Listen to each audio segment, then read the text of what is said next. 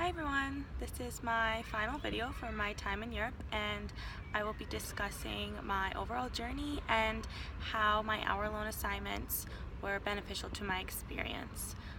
So the three specific challenges that I did during my stay were observing the Anne Frank house, talking to a man from the Netherlands, and having a one-on-one conversation with a teacher and Dutch-speaking student in the primary school I visited with two of my classmates. So my first task in Amsterdam and our time spent was in Amsterdam and our time spent observing the Anne Frank house, and this was a fascinating and enlightening activity. I would highly recommend it to next year's LTCE group if it happens to not be in the group curriculum, because I learned more than I thought I would from this visit, and it really gives you the actual feel of what it's like to be in hiding and the traumatic struggles of the Holocaust. So I would also suggest to future LTCE participants to be aware of your surroundings. So I was able to see the tripping stones, which are stones on the sidewalk in front of apartments and homes where people lived who were taken to concentration camps. So although our instructors pointed out things like this to us, I would recommend being aware of history and the culture around you. So this ties into my global competency goals of being aware and mindful of the country that I am in. While in the Netherlands, it is also very important to be mindful of the bike culture and watch the bike lanes.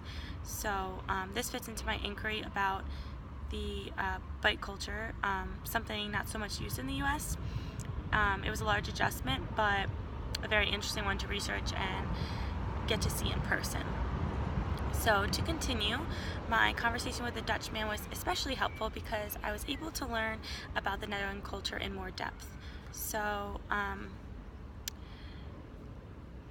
since he was around my age, it was easier to relate to as well.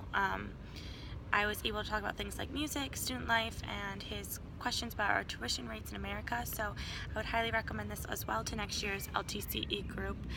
Try to find someone in our generation to talk to, because it's especially helpful to compare and contrast things back to the US. I would not recommend talking to someone older unless you're interested in the history and things, the history of the place that you're exploring. Overall, though, I would definitely suggest talking one-on-one with someone who grew up in the area you're visiting, because it really gives you more knowledge about different cultures, and which certainly related back to my global competency goals, because it is important to not be afraid to branch out to other people who are approachable, because it just so happens that they may want to learn more about life in the US as well. And my final hour-long challenge was a conversation with a primary school teacher and some of her Dutch-speaking students. So this was a great challenge because it was eye-opening to their different ways to keep track of students' progress, such as taking pictures of the children's activities and keeping them in a book. I would recommend to future LTCE students to leading you to talk to not only English-speaking students. So one of my global competency goals was to not limit myself and explore these new cultures from mine. So talking to the Dutch-speaking students fulfilled this goal, although it was difficult for me to do. So participating in other cultures was something I did not that I did, but I could have done more of. So I do not think this competency goal was fully met. It can definitely be a challenge for everyone when you are so used to your way of life in America and doing things certain ways.